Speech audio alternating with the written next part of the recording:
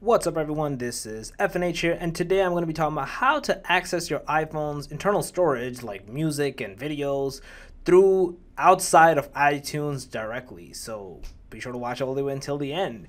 So the program that we're going to be using today is called Panfone. And before I kind of get into the program and like why you want to do this, there's situations when you're actually connecting your iPhone, like I currently have to my device right now. It only shows me like internal storage in terms of like pictures, so it's only going to show me images that I currently have. It's not going to, and maybe videos. It doesn't really show me anything else, which is why this kind of sucks, hence why I'm not really trying to go down this route. There's other places where you want to see your files, you want to do data recovery, data transfer, data erasure, all those other things that you can't really do through a regular like from the PC itself, like going from devices to iPhone. And using iTunes kind of sucks. It glitches, it's slow, it bugs out with the computer, so you don't want to go down those routes. So what you're going to do is what I'm suggesting right here, using Panfone. This is a free software. I'll give you the link for you guys to download and check out. And for the sake of like what you need to do, you can easily get it done over here. So you can see all my music pops over here. I got some Zelda themes.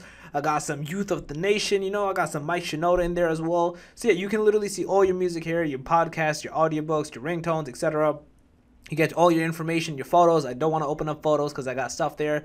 You got your apps as well. It shows you a lot of different features, and there's a lot of things you can do over here. And it's an extremely simple, sleek, and like easy to use software that I would actually highly recommend you guys to check out. Because one, it's free, and it literally gets you all the stuff you need to do. You can easily import data in here as well as export data as well. So you can put in videos as well as take out videos. You can put in movies if you wanted to. You can put in music from here rather than iTunes, which for me I feel like is a huge plus, because again, like I said, the purpose is to get like an iTunes alternative, and this works perfectly fine. So yeah, overall, as you can see, like all my apps pop over here. You can install apps over here as well. There's a little bit trick and play to that, but yeah, you can, like I said, you can do everything you want. You can add, you can export, you can do basically everything that you want.